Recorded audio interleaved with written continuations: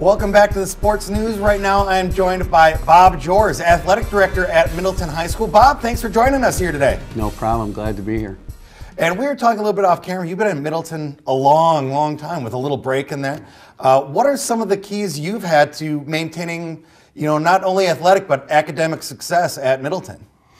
Well, we've had a rich tradition of all family people working in the business. And what I mean by that is our boosters, our administration, all of our different coaches, all putting in extra time and making our program very successful over the years. Yeah, a lot of interaction over there, and some great coaches and staff as well. What are some of the reasons that we always want more students to participate? What are some of the advantages for student athletes to be involved in athletics? Sure. The more kids that you get involved, they have a greater commitment, a greater interest in the school. So we've pushed that very hard, and I think everybody knows that. Get somebody interested in the school, they're going to want to go out for athletics, they're going to want to do better in their grades. And it's worked really well for us. Our average grade point for kids that have been out for athletics was 3.4, and then those that were not in athletics was a 2.5. So we don't have a whole lot that aren't in athletics. In fact, we have about 1,200 kids that are out for athletics, and it seems to be working rather nice for us. GPA is really impressive for athletes. Way to go.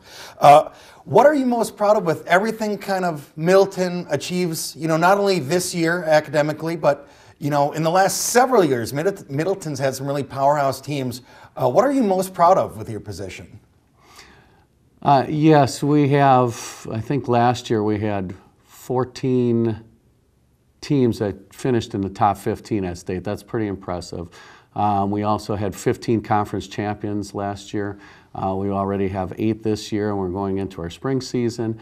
But I think what I'm most proud about is moving to the next level. We have a new strength and conditioning program that we're working on, as well as the participation, get those kids involved, and, as I said before, our grade points.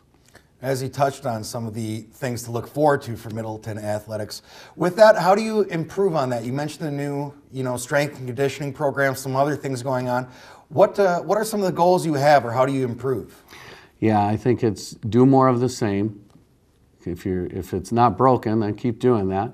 The strength and conditioning is great.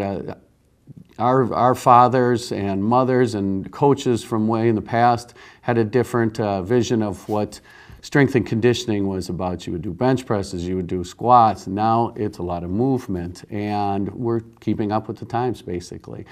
Also, educating our coaches. Our coaches are great, and they've stayed with our program for many years, but you're never too old to keep learning, so we try to go to clinics, bring people in, see what the latest things are that are happening.